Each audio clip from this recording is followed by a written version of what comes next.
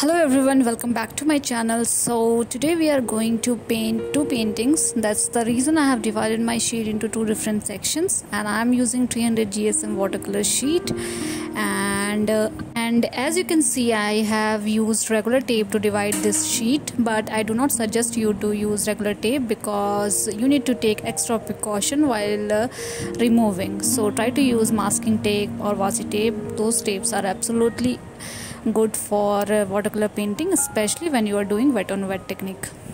But it's not like you cannot use it, as I don't have masking tape as of now, so I am using regular tape. So likewise you can also use it, but take extra precaution while removing it. So let's start with the first one. So we need to wet our sheet as we are using wet on wet method to paint this. So the left one is about leaves painting, so we are going to wet our sheet going back and forth multiple times. It should be quite wet when we start our painting.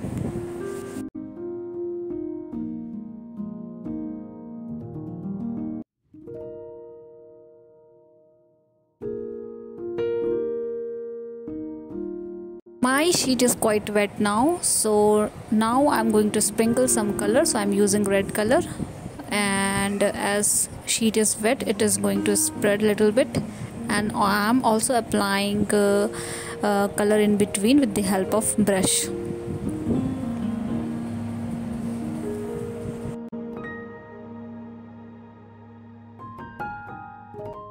Multiple dots of color like this, and I'm leaving this area blank, and I'm also sprinkling some pink color into it.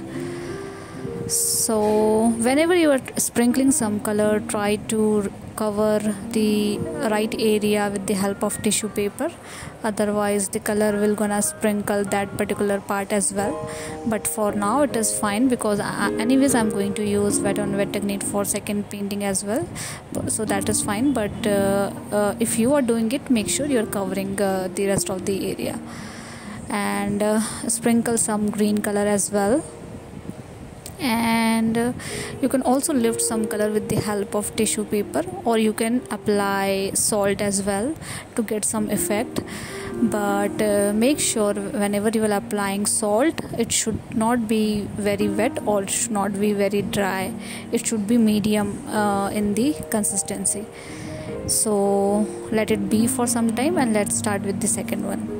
So we need to wet our second sheet as well, but this time I'm using white color and water to wet in my sheet.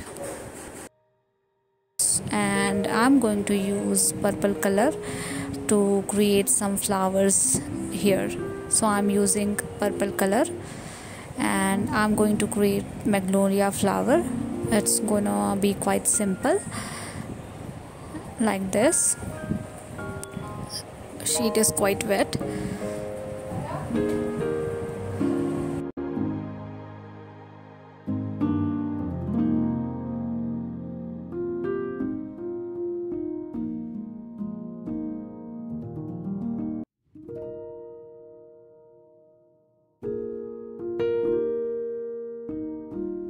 And as you can see, we do not have any shape as such, so you can give shape to the flower as well with the help of dry brush.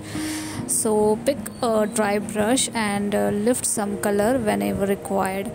So I'm lifting some color in between to make flower petals like this.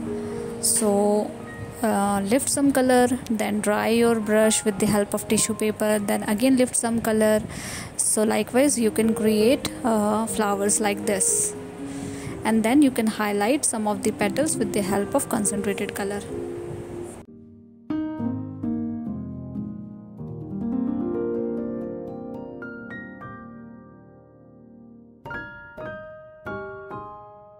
I'm again wetting the upper area of the flower, because I'm trying to create some flowing effect. So it should look like the color is flowing from the flower into the air.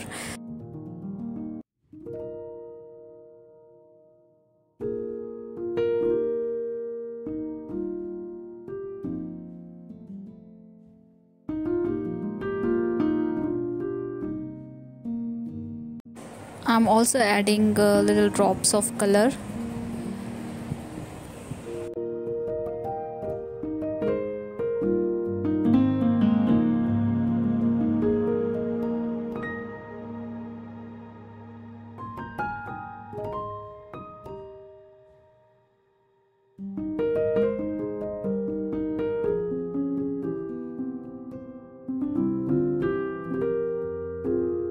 Let's start with the stem of the flower. So I'm using burnt sienna and black color, but eventually I realized that I'm not liking this color combination, so I wipe it and create something else into it, and you can do it easily. And I really want to show this to you guys because this is something important to learn if you are a beginner, because you can fix your mistakes, especially when you are using wet on wet technique.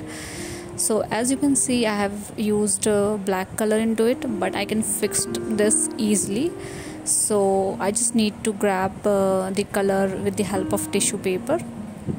And let's say, for example, if you have added another color which again you are not liking it, then also you can fix this easily, but you have to fix those things then and there itself before it gets dry. So my sheet is quite wet, so I can fix this easily. I really want to show this part to you guys so that you guys also can learn how we can fix if we have done anything wrong in our painting. So you can apply water again into that particular area and lift those color with the help of tissue paper and fix those part.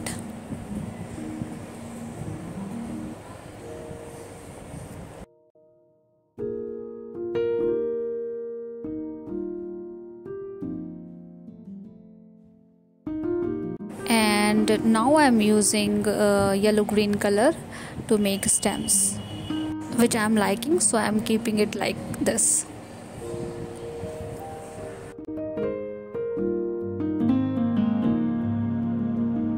Now let's move to the first painting again.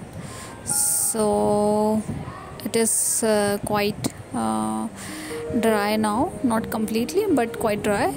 So we can start with our leaves. So I'm using violet color for the leaves, and I'm creating one stroke leaves here. So if you don't know how to create one stroke leaves, so you can watch my another video wherein I have explained everything about one stroke leaves with detailed instructions. So you can refer to that particular video to learn that.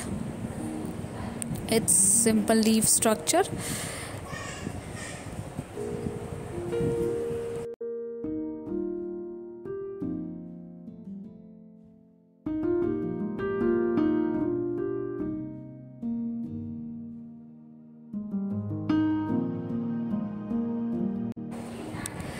The upper area is still wet, that's the reason the color is little spreading, but it's fine I think, because it's going to give a special effect when it gets dried.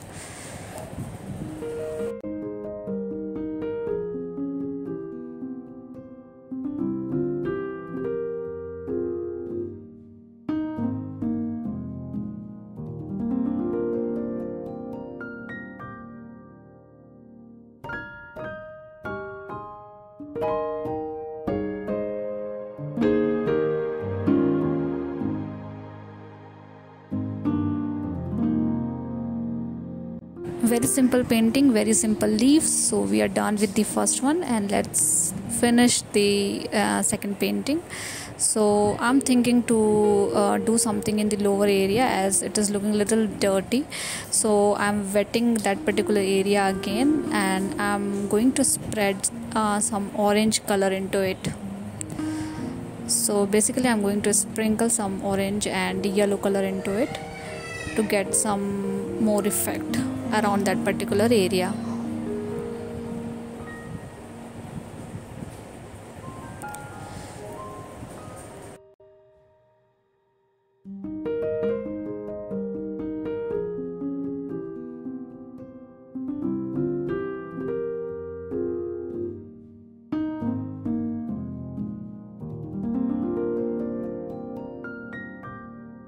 And again, with the help of concentrated color and fine brush, I am highlighting few of the petals.